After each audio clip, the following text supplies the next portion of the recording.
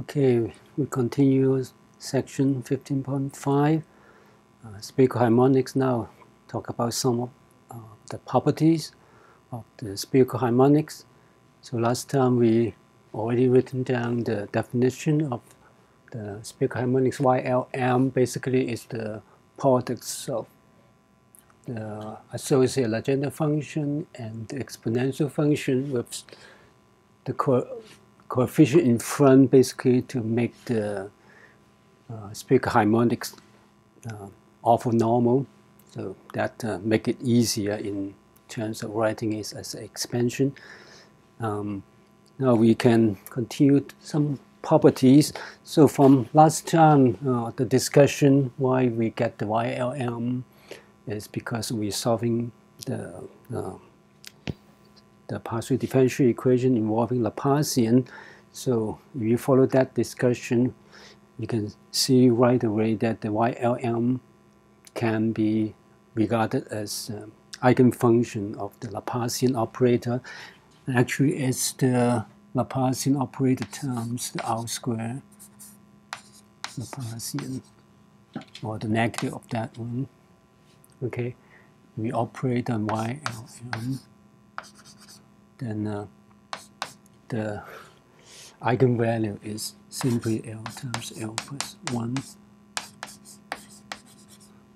Okay, so that is an eigenfunction of this operator. Okay, and this YLM, this eigenvalue is just for L, so for different M. For the same L, you have the same eigenvalue, so the eigenvalue is degenerate.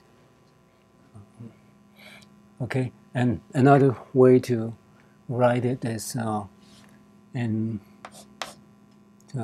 actually in chapter 16 we talk about that, it's defining in a operator like that, square of that, operator YLM. This in terms of in the context of quantum mechanics, this is the angular momentum operator. You operate on YLM, will give you this eigenvalue. Okay, so that's one basic property of this YLM function.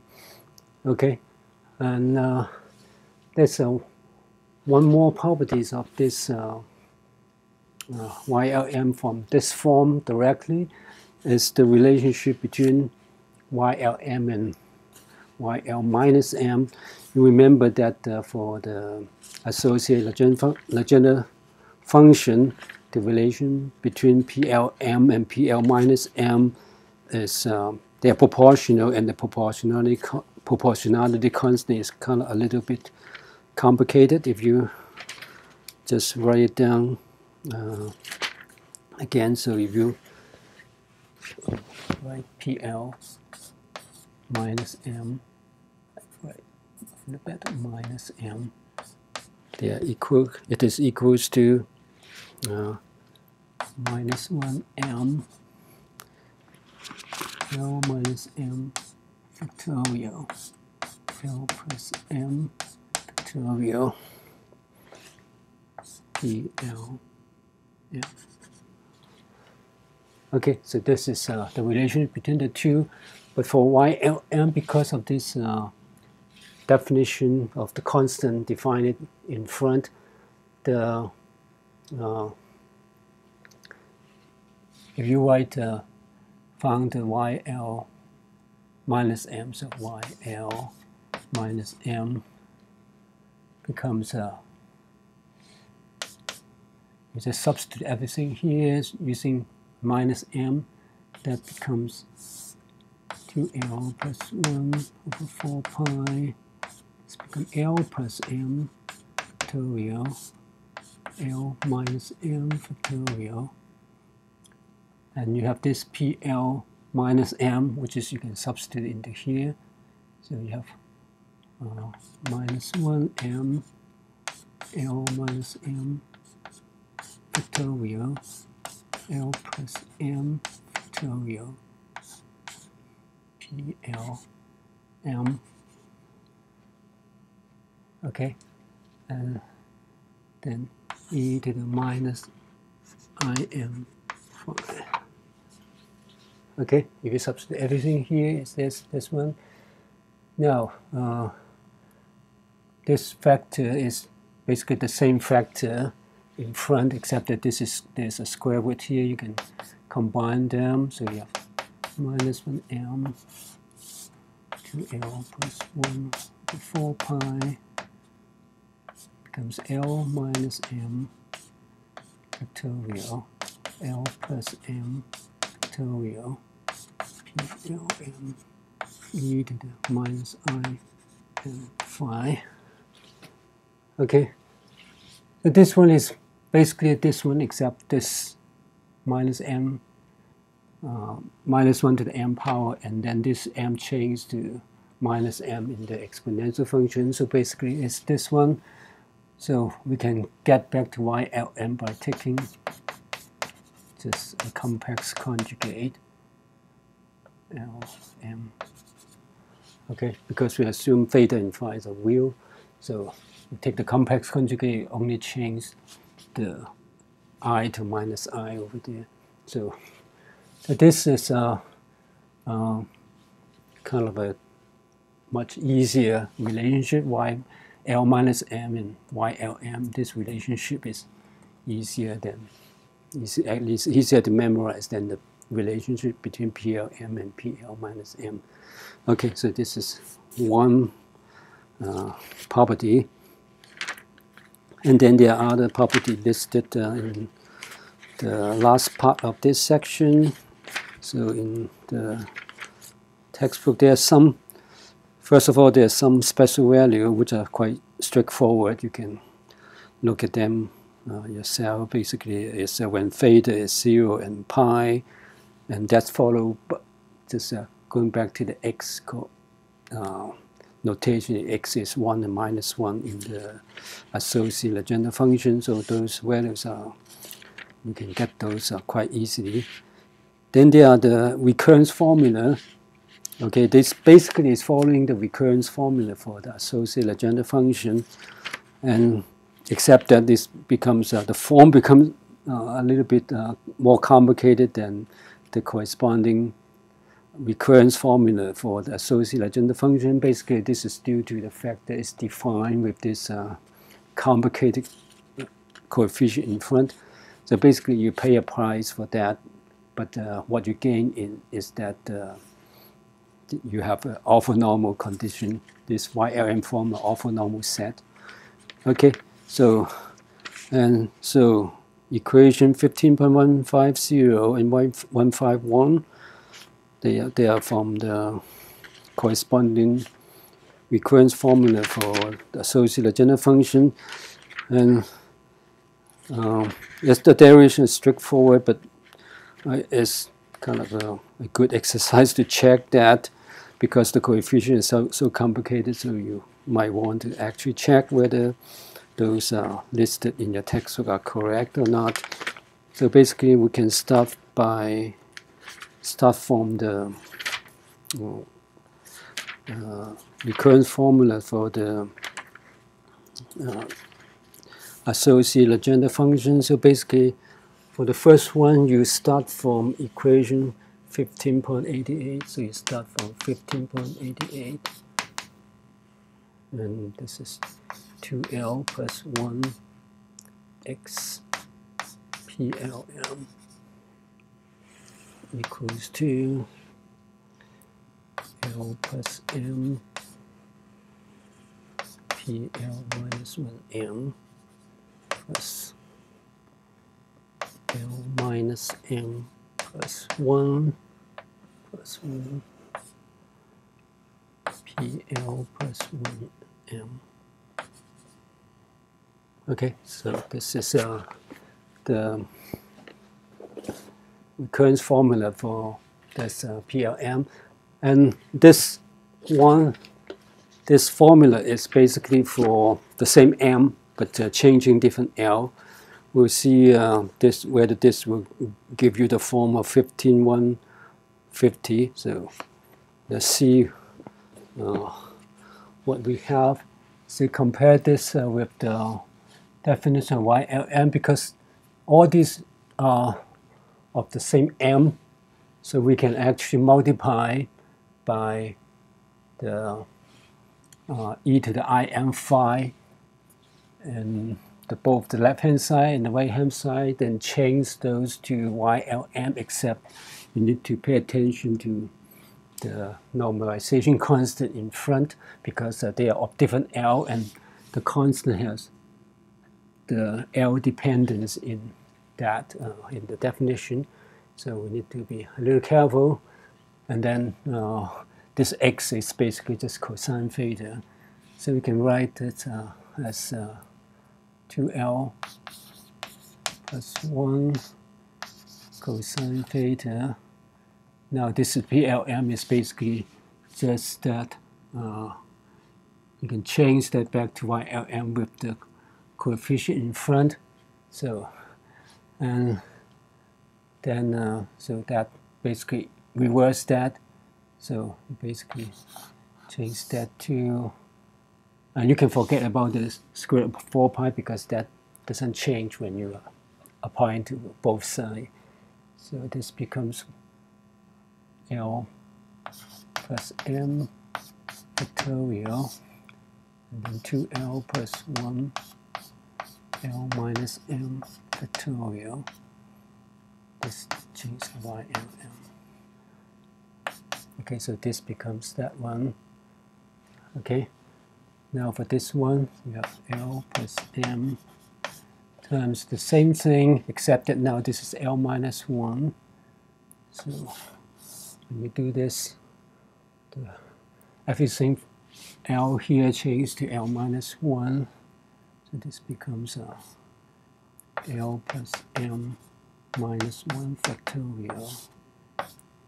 And then the 2L plus 1 becomes 2L minus 1 plus 1 becomes 2L minus 1. And that is L minus m minus 1 factorial y L minus 1m, and then plus this L minus m plus 1. Do the same thing, except that whenever you see L, change to L plus 1. So you have L plus m plus 1 factorial. This becomes 2L plus 3, and then L plus L minus m plus 1 factorial, and then YL plus 1 m. Okay. Now you can do simplification. Okay, so in the form of your textbook, basically put all these factors go into the other side, keep only cosine theta. And one more thing is this, you can multiply this inside, so this 2L plus 1 is over the other side. So it's inside the square root, so cosine theta YLM equals to, okay, so this one, when you cancel, when you divide this into here, the L plus m factorial go into the denominator, so basically cancel the L plus m minus 1 factorial except the L plus m. Okay, so you have L plus m over here, but then the L plus m, there's L plus m factor in front, so you put in the square root, becomes square root of L plus m. Okay, so that becomes square root of L plus m. So that takes care of that. And you put this one in the other side and cancel this except the L minus m factor. So you have L minus m. And then there's this 2L plus 1 will go into inside the bracket, cancel with that, and divide it to the other side. So you have 2L plus 1 over here, and then you have a 2L minus 1 here. So you have y L minus m. That should be the first term in the equation 15.150 L plus m, m minus m, 2L minus 1, 2L plus 1. So that is the first term. And the second term, do the same thing. So now consider that 1 by 1. So you have this divided by to the other side. You cancel everything. Cancel this one except the L plus m plus 1 term. So we have the L plus m plus 1 over here. And this one multiplied by to the other side. Cancel everything except the L minus m plus 1 factor it. But this is the same as that. You pull into here inside. So you have L minus m plus 1. And same thing here, 2L plus 1 divide to the other side, so 2L plus 1, and then this factor 2L plus 3, and then YL plus 1. Yeah. Okay, so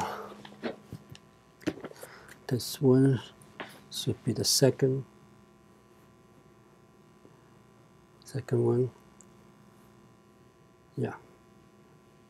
I mean, the order is different, but then it's this one is the first term in 15.150. This is the second term, but the coefficient are right.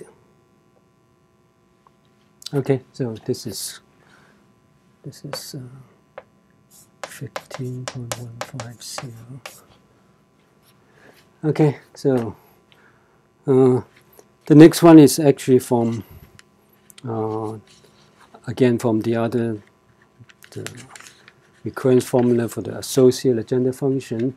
We can now follow the same thing and do the same thing here. So let's copy that one, associated agenda function. So the other one is this is 15.190 or 189 or 190, depends on which one you want to use. So we'll just do one of them. So 15.89.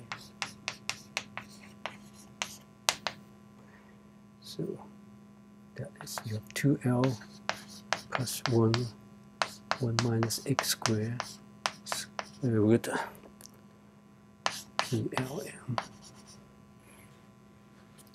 equals to PL minus 1 m plus 1 minus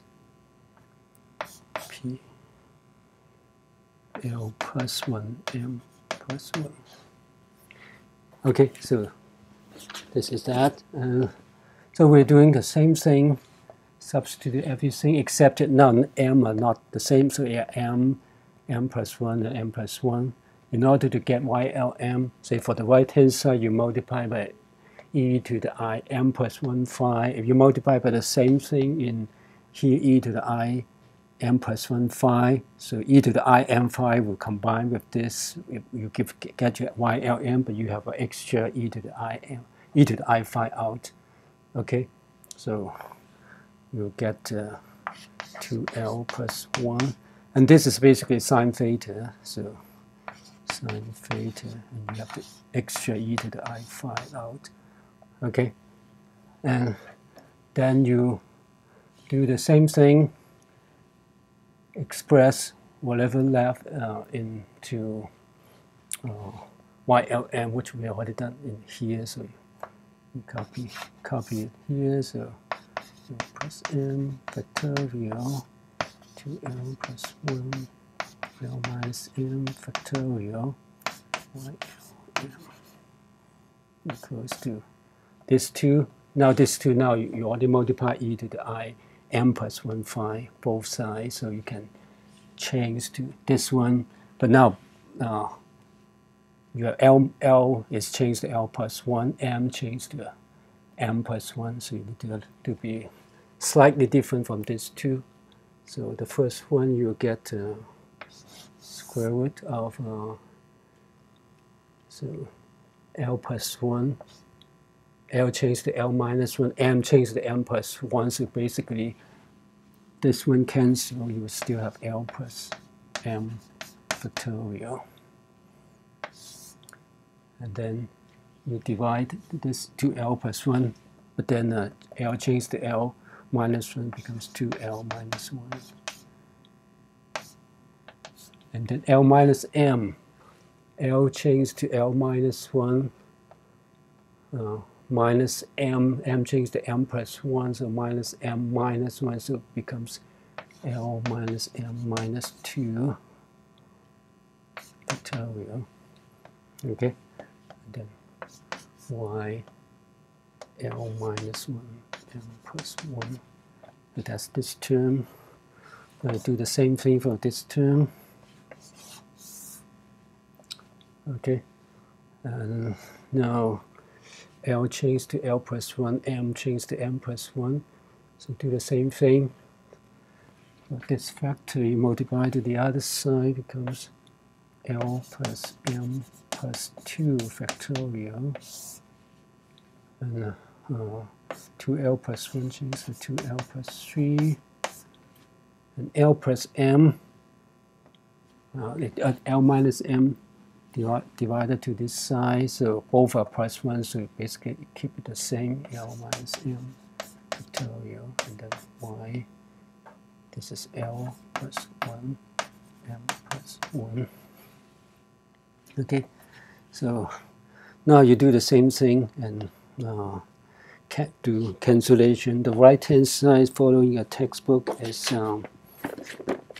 just keeping sine theta e to the I phi times this YLM, so this is let's see, e to the I phi, so yeah, writing like sine theta e to the I phi YLM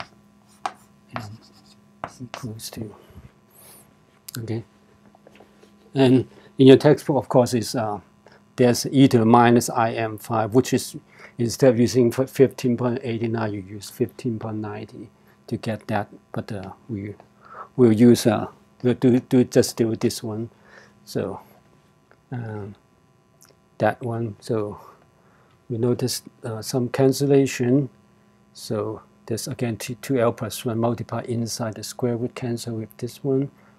So for the first term, L plus M factorial totally cancel. You multiply L minus M factorial inside, cancel this one with two terms left, so L minus M and L minus M minus 1. So the denominator now have L minus M times L minus M minus 1. Okay, and now the denominator 1 is this 2L plus 1 factor divided to the other side. You have 2L plus 1. And then this term 2L minus 1, and YL minus 1, M plus 1. And then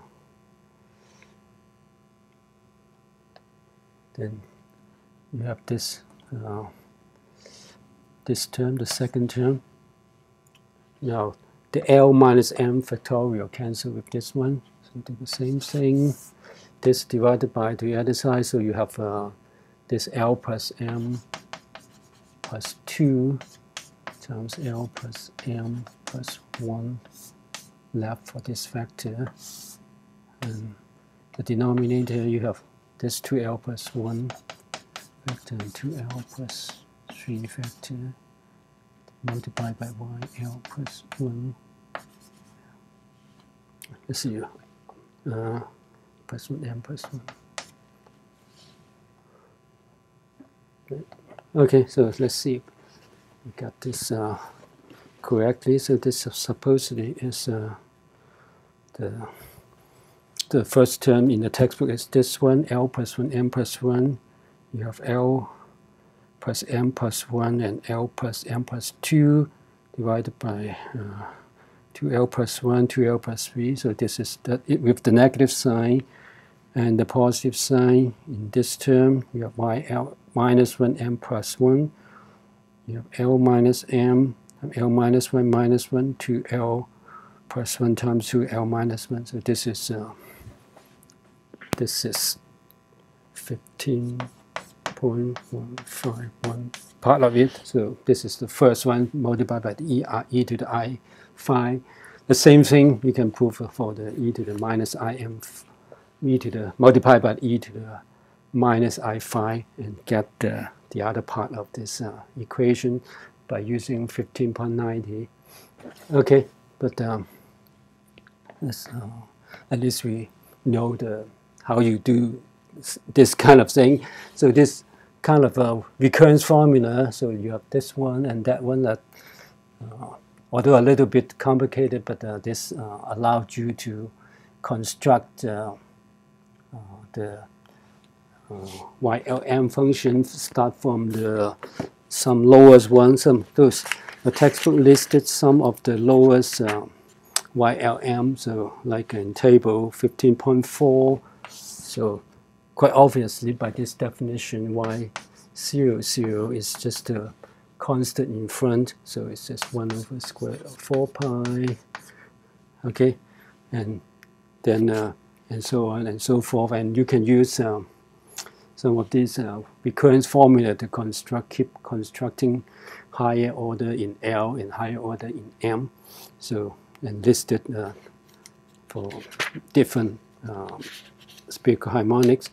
One thing is in that table, other than using theta and phi, there are the relation in the Cartesian coordinate, which is just converting cosine theta and sine theta, sine phi, cosine phi into x, y, z. So basically, cosine theta is very obviously is just the z coordinate divided by r.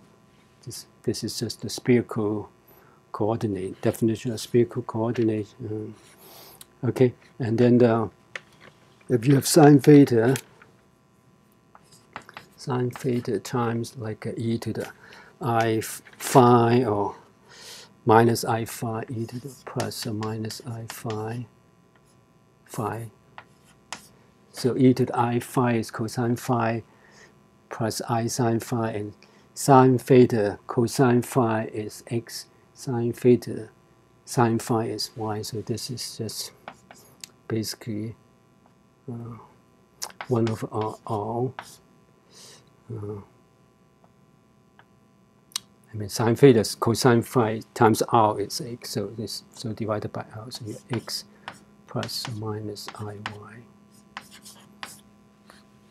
Okay, so you can do that and